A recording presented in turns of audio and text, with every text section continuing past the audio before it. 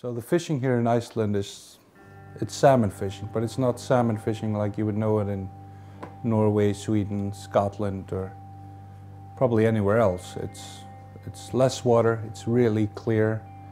Fish are really aggressive on the surface. You can use lighter tackle. In this part of the country, it's only single-handed rods.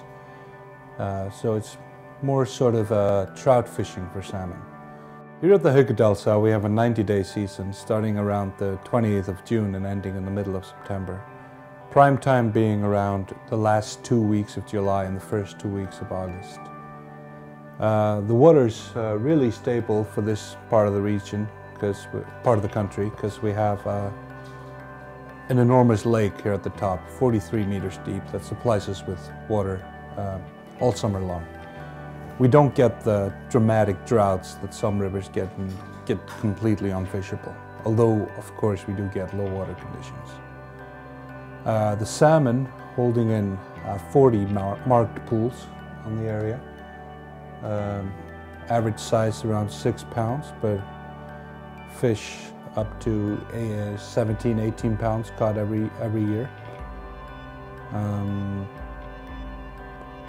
And if you need a change of scenery, we have a lovely tributary called Þverá running just outside this window here for 13 kilometers, running in deep gorges and canyons. Big fish in small water. It's just lovely to take, if you have the time, just take a horse trip up there, get some Icelandic local horses and take your tent up there, camp at the waterfall and spend the next day walking down. Just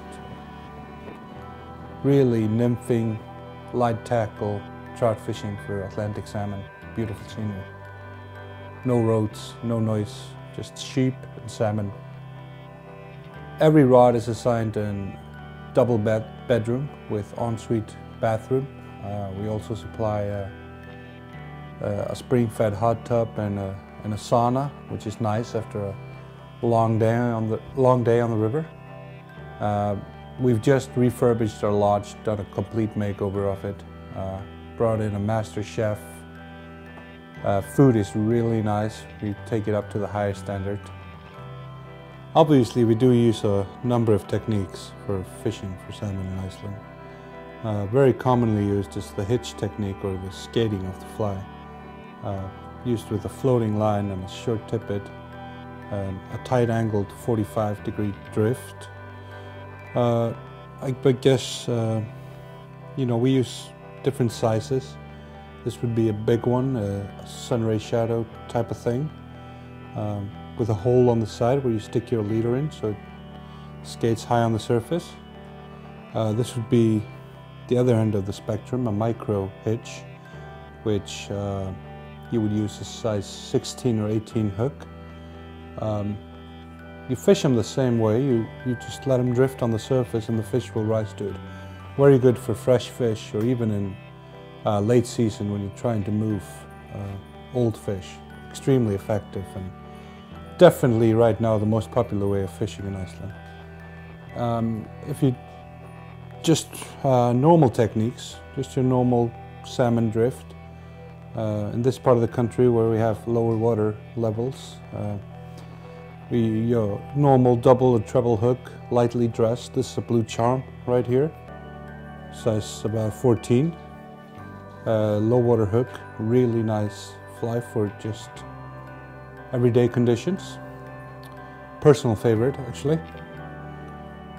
If you want to get it a little bit under the surface, still using only floating lines, since, like you can see, the water is crystal clear and not so high, so you can get the fish easily to rise to it. We use various sizes of cone heads or brass tubes.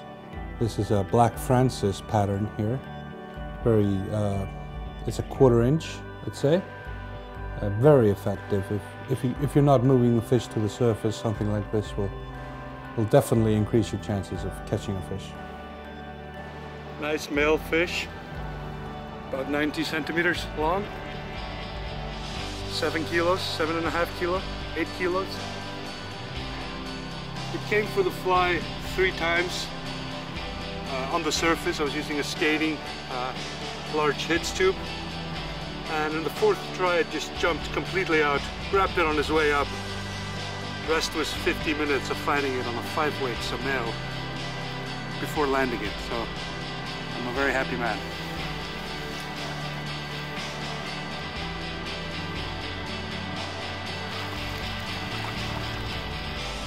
So.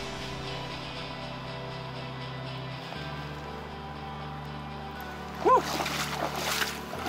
So early season here, late June, early July is a really sought after time here because you got the midnight sun, you got big fish running in the river, early season springers. You might get lucky even with the grills run, but you're going to have a higher average weight than your normal fishing trip in Iceland. So great big fish on light tackle, so I would definitely recommend early season in Iceland.